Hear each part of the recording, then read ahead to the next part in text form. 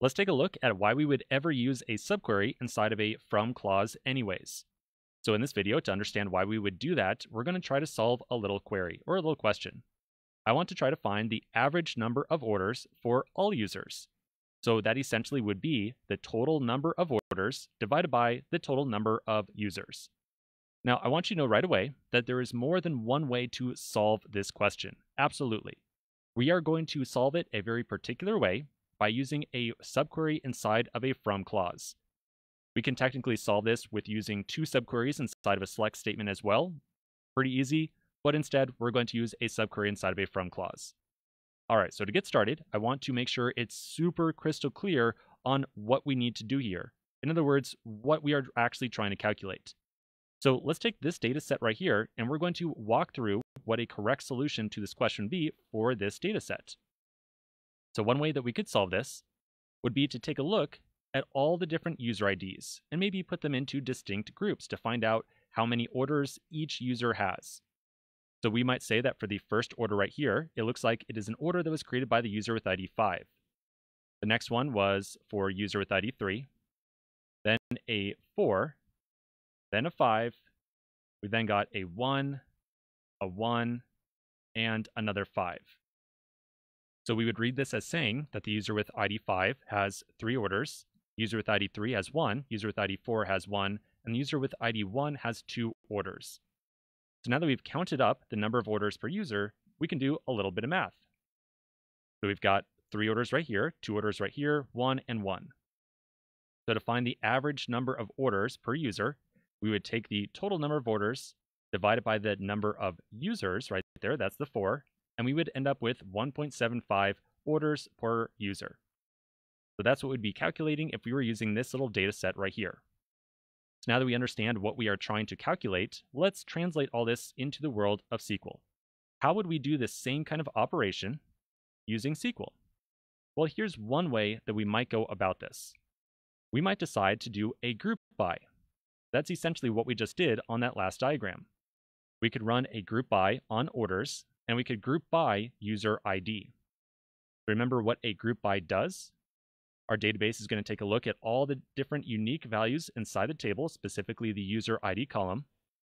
We're then going to create a bucket for each of these different unique values. So we got 5, 1, 3, and 4. We then take each of these different rows and assign them to the appropriate bucket. So there's the first one. This is for user ID 3.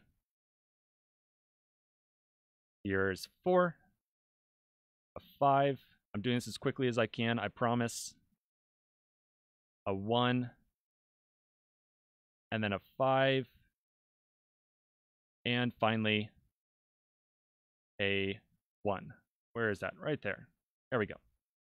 So those are our groups. So now we could use one of those aggregate functions to count the number of records inside of each of these groups. So in this case, we would end up with 3 records right here, 2 right there, 1, and 1. So that's the result of doing a group by and then applying an aggregate function to it. Now, there's just one little problem here. We can definitely write out a query that gets us this far. We can write a query that's going to give us some data source that looks like this, and then we can maybe select the group by product ID and the count for each one. Definitely we can do that. We learned exactly how to do this back in that group by section a little bit ago. Let's write a query just to get this far, and then I want to point out a little problem with actually calculating the average value. Okay, so back over here, I'm going to refresh.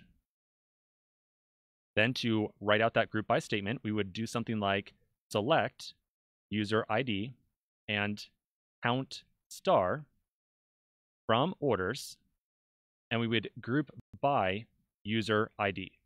That should pretty much be it. So if we run that, okay, that looks pretty good. We've got all the different user IDs and the number of orders that each one has created. So now that we've got this data, well, now how do we actually turn this into an average? We need to now take this column right here, all these different values, and find the average of all those different values. You might try to just wrap the count inside of an average or something like that. Well, you could try that. Unfortunately, we can't nest function calls number 1 Number two, trying to take the average of count doesn't really make a lot of sense in this case anyways. Remember, a select statement is going to run over all the different groups individually. So when we write a select, we're essentially saying, give us a value at this row for the column product ID. So for this group right here, I want to select product ID and count star. If we try to wrap that count star with average, that doesn't somehow magically mean that we're going to take the average of all the values in that column. Instead, if we could apply average, which we can't, it would give us just, say, the average of the number 3, because that select statement is just operating on that row by itself. So we're now at a point where it would be kind of hard to solve this using just everything we know right now. And this is why we might make use of a subquery. So if we turn this grouping by stuff into a subquery, we could then select the count column and find the average of all the values inside of it. We're essentially saying, okay, we got this far, we've got this data. Rather than trying to select some individual values out of this, we want to use this as a data source. And we want to do a further aggregation on all the values inside of the count column. So that's why we might make use of a subquery inside of a from clause. Let's take a look at what this would actually look like. So I'm going to wrap this inside of a set of parentheses because it is our subquery. I'm then going to put from right in front of it. And I'll do a little bit of reformatting just to make it look nicer. There we go. I will then apply an alias to it. So I'll say as p. I'm also going to apply an alias to count star right here. So count star, I'm going to rename that to order count, like so. So now, without worrying about doing any averages or anything like that, let's just figure out how we can select the count out of this subquery. If we want to just select the count, we would say something like p.orderCount. We don't have to have the p dot right there. That's just so you understand that, well, that's why we have the alias inside of here. If we want to be more explicit about where this data is coming from, we could say p.orderCount. That means it's giving us the order count column out of that p alias table. So we can run this now, and we'll see the order count. And again, we could delete the p dot, and we end up with the same values. So notice how we now have a single column of values. And because we have a single column of values, we can apply an aggregate function to it. In this case, we apply the average aggregate function, so avg, and wrap that around order count. That's going to take a look at all the different values inside of order count, inside that column, and reduce them down to one single value, because that is what an aggregate function does. Okay, so let's run that, and there we go. We end up with about 11 orders on average per user. Now, in truth, the average is not exactly 11. It's being rounded off here because we are storing order count as an integer.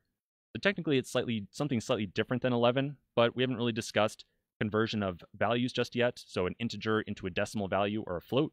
We'll cover that a little bit later. But 11 is pretty much good enough. It means that on average, a user has 11 orders. Okay, so that is an example of where we would use a subquery inside of a from clause.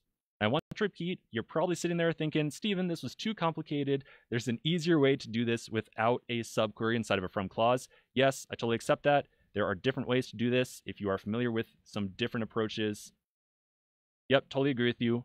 This is just an example of where we might make use of a subquery inside of a from clause. All right, so now that we've seen this, quick pause right here. A little bit more subqueries coming up.